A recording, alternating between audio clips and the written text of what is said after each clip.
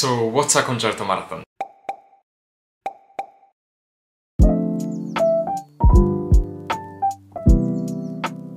I've been asked by a few orchestras to play as a soloist with them this year. Sí, yo he tenido la profunda suerte. Ciertas orquestas del Reino Unido me han preguntado de tocar de solista.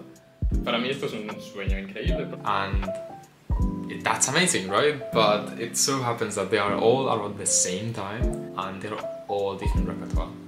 So I'll be playing 7 different concerti, starting with Tchaikovsky Piano Concerto, Scriabin Piano Concerto, Rachmaninoff's Second Piano Concerto, Radin's Warsaw Concerto, Ravel in G, and then Grieg and Beethoven Choral Fantasy, which is a piece that it's not really often performed, but I've only performed before in my life Tchaikovsky and Scriabin, but the rest they're all new.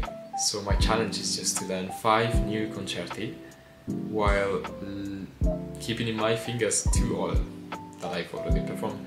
So all of this just in a few months. So it's gonna be a huge challenge for me and my personal hell, but also my personal heaven, just because it's so wonderful to play 1 piano concerto. So 7 is just amazing. And the first one out of these is gonna be Tchaikovsky Piano Concerto in B flat, Opus 23. It was composed in 1875? Yes, I'm gonna read because I don't remember anything. It was dedicated to the pianist that premiered it in Boston, and that was Hans von Bülow. I will probably butcher all the names, but yeah, it was rumored that Nikolai Rubinstein was gonna perform it, but Tchaikovsky asked for his opinion on the piano part because he wasn't sure about it, and he was really struggling to compose it. And Nikolai, he really criticized the piano part. It was impossible to play, and he was not happy with it. And Tchaikovsky, who had that really funny character, he took the criticism really bad. He wrote in a letter actually that he would not change a note on the piano part, that he would just keep it as it is, so he would just do whatever he wants, just because he didn't take it well. And he did revise the concerto 3 times, and one of the biggest changes that he did was the arpeggios that he put at the beginning of the concerto that everyone knows. It's like the really famous introduction that happens. It appears in every movie ever, and your parents will recognize it, I'm sure, and you will probably also recognize it if you don't know the piece. And instead of doing this really subtle arpeggios and really beautiful also, he changed it for really powerful chords that, in my opinion, are way more memorable and so much more exciting to play at the beginning. It's such a big beginning of the concerto, and it really establishes how big the piece is and how majestic it's gonna be. And the piece got a really good reception from the public, but not from the critics. And it starts with this really famous introduction, and then for me it really feels like a ballet, because the way it's structured and how it's written, really, it's almost like the introduction ends and then the soloist comes and starts doing acrobatics, and it's the same. We start doing all these acrobatics too on the piano, and the orchestra in the meantime is like doing this really sweet, nice music, or really exciting and tense, right? It's you're always on the spot with this concerto, and this octave technique, you have to be on top of it. But it's so exciting and technically demanding. You really need to be on top of it, and it's just so much fun, honestly, to play once you are over these technical difficulties. I have so much fun every time. And then the second movement comes, and it's just so sweet, so loving. These themes that keep transforming, and you borrow from the flute at the beginning. It's so sweet. I love looking at the flute every time that I play it for the first time, and with a new orchestra. They always look back at me and kind of laugh, but I try not to make them laugh, but it's always so enjoyable. Sometimes I kind of forget to come in just because it's so beautiful, the music. And then it becomes this hellish waltz that is so fast, and maybe you can behave and maybe you can misbehave a bit and be quite like trickster with it and really fast. And it's really funny because the conductor has to be so on top of it and really focused on you to be able to make the orchestra come with you. And it's so nerve-wracking for the pianist too, because it's quite difficult to play and to be precise with it, and rhythmically precise, but it's so much fun and it's so risky and it's so fun.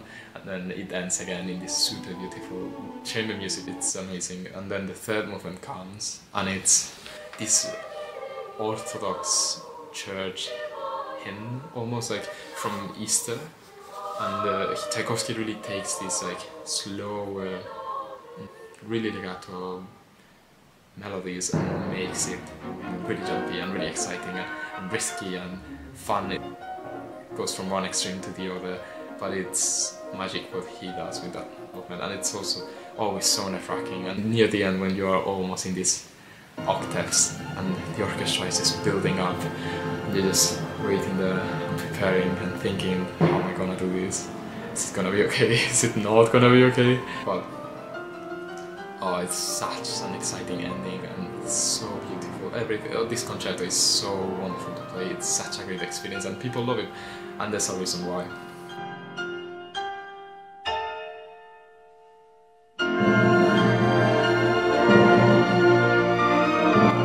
It's one of the best concertos ever. Personally, I have a long history with this concerto. I performed it for the first time, I think in 2020 or 21.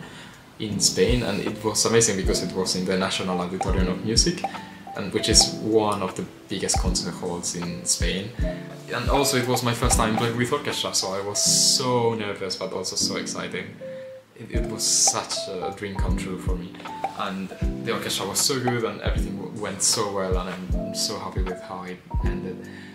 Later I would play it in UK with the Aylesbury Symphony Orchestra that invited me later to do the second out of this concerto marathon, which is with Scriabin Piano Concerto, which I'm so excited about because I've been waiting to play this concerto for so many years now. And then I would play it with the Getafe Symphony Orchestra back in Madrid. Oh, the conductor was amazing and we had so much fun, I think. The first out of the concerto marathon, which is the concert I'm gonna talk about, is with the Watford Symphony Orchestra, which is where the Harry Potter studios are. And they were so bubbly, they were so amazing to work with, so good, the sound amazing, and they really made such a good version with me. I didn't know the conductor, but he was really quick to catch my weird rubato and my weird music decisions, and it went so well. This concert was in honor of the pianist Masa Tayama, who was meant to play in the first place, but sadly he passed away a couple months before the concert. Him and his wife Rihanna Henderson organized concerts in their popular piano boat. While the future of the piano boat might be uncertain, if it was ever to resurface or not, please do make sure to show support to Rihanna. I have some footage from the rehearsals. I was a bit bossy, I think. And I really like getting involved with the process of the rehearsals, always being respectful to the conductor obviously, but I like talking to the people in the breaks and even taking them to rehearse some bits, and also getting to know the musicians. It's always so interesting for me to work with them and to work with new people, and I just love it.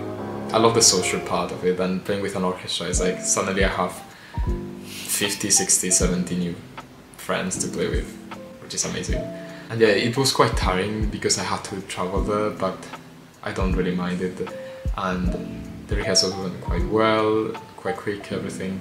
And then the concert, I sadly don't have any footage of it, but I do have footage of the National Auditorium one, which I will probably post somewhere here. And there's other performances I did there somewhere around in YouTube, so I'm sure you can find them. And yeah, make sure to go watch it, give it a like.